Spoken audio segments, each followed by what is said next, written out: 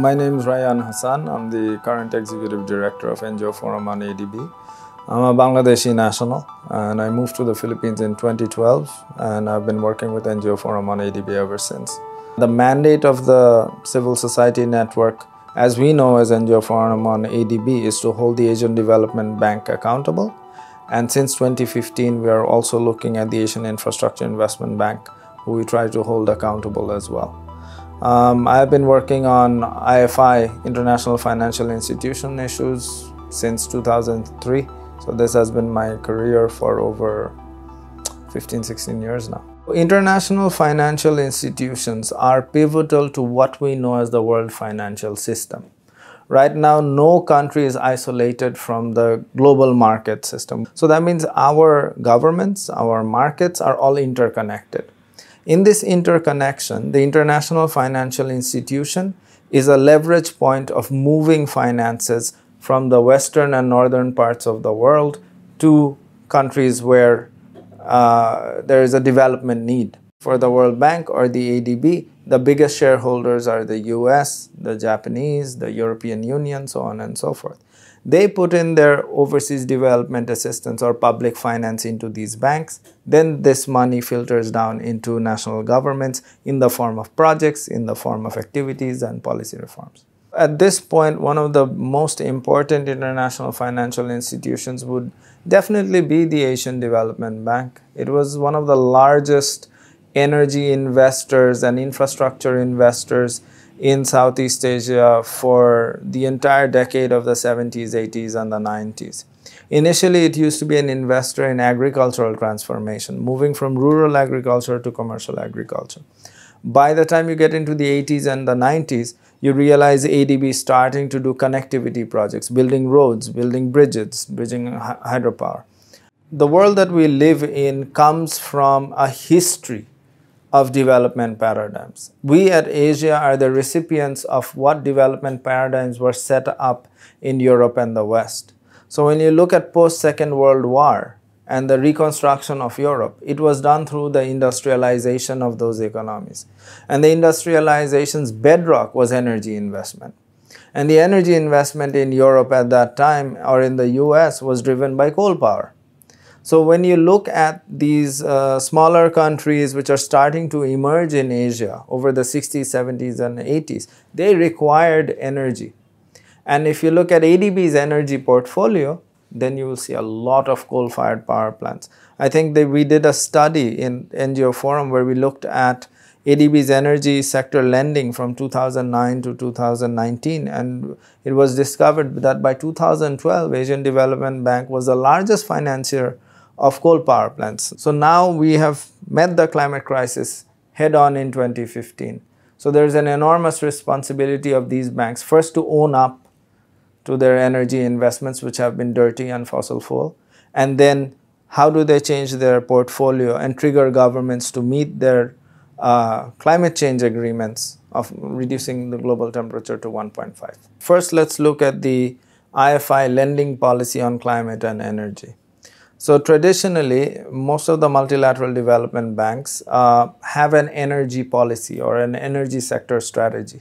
So the ADB energy policy is of 2009 and the AIIB energy sector strategy comes out in 2016 odd.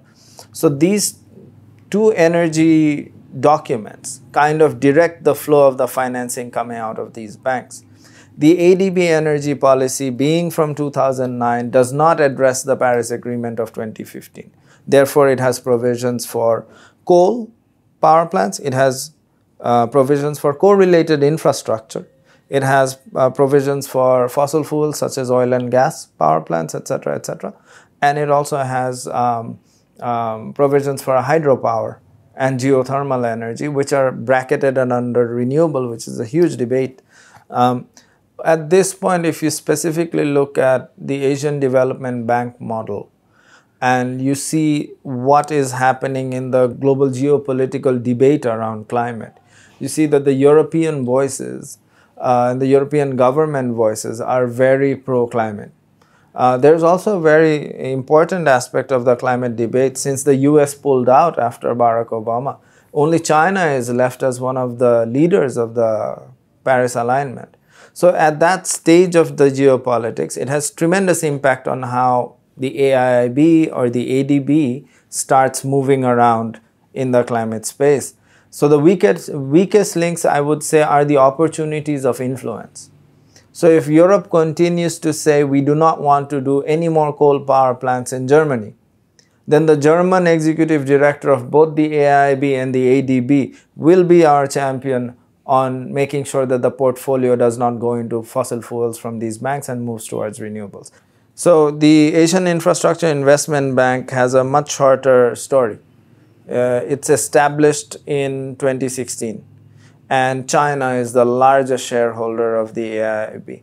Its shareholding is 22%, which is the highest shareholding by any one single country in any multilateral development bank in the world.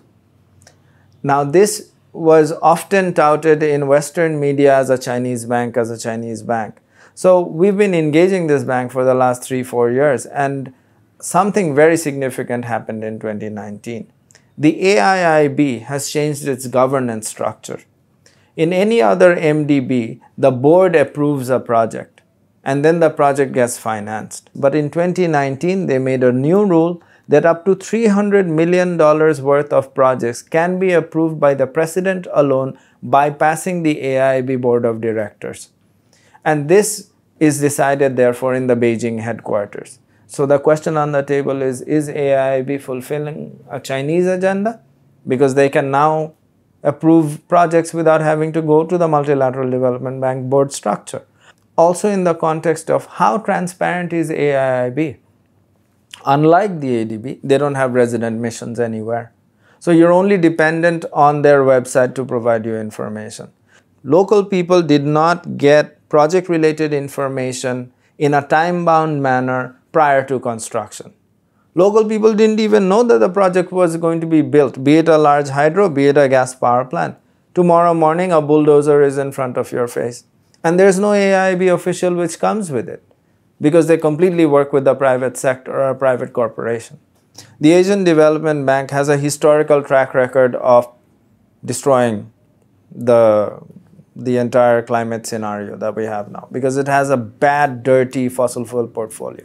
So what you want the ADB to do first, not do the bad thing anymore, start funding renewables. And the second thing you want them to do is encourage governments to change their policies towards a Paris Agreement goal, right? That's what you want to do. The question is, are they doing it? We can see that they have promised $80 billion in climate finance. But then if you deconstruct that 80 billion for the next 10 years, you hope that it would all be renewable and it will all be zero emissions, but it's not. Clean coal technology projects fall under ADB's $80 billion portfolio. It is doing large hydro, which has huge methane emissions because they clear out all the trees which absorb the carbon. So there's a huge carbon emission there.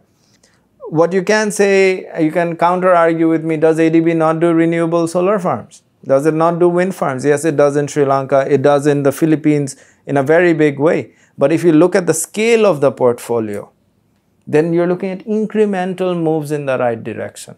But what you need is system change of the entire portfolio towards renewables. And that is not happening. At Asian Infrastructure Investment Bank, the overall slogans and the rhetoric is very green. But when you look at the real drivers, as I mentioned, 42 projects have been financed. How many renewable energy projects? One photovoltaic solar farm in Egypt. But the rest is all infrastructure which is related to export processing growth. It's ports, it's gas pipelines, it's connectivity, and it's fossil fuel. What has happened since the 2008 financial crisis is that the global economy is slowing down. Now, because the global economy is slowing down, you have to find markets which are strong enough for the neoliberal project to push through. And the newer emerging markets are now in Asia. These banks are saying the right thing of the development model, but they still want to finance projects which are going to generate revenue for the global market. So infrastructure business is an asset class. And this is where the IFIs are trying to place themselves. They're trying to solicit more private sector. They want to build projects which do not address development needs but address commercial needs. And this is where we have to watch them very, very carefully. Are these development banks, and is this the development that we want? So what would a local community representative, a farmer or a fisher folk or a child in Myanmar or Indonesia, in the villages of the Philippines want? They would want clothing, shelter, healthcare, education. They would want clean water. They would want a natural environment where they can live and breathe. They do not want an export processing zone. So when you look at the entire IFI architecture, the development model which is promoted by international financial institutions, it is not matching with the sustainable development needs of the people. So local communities have to voice this out. The battleground is not stopping the IFIs. The battleground is at the national and local level, that is this the development agenda which you want your state to fulfill. That is convincing your state to take financing for the right projects. And this is where we need to make our voices heard. This is where we need to consolidate our energies. This is where civil society has to build bridges and make constituencies with people who care about the development agenda of the future. We are in a climate crisis. And the way these big projects are coming at us, we need to counter this with our own development agenda, and we have to do it all together.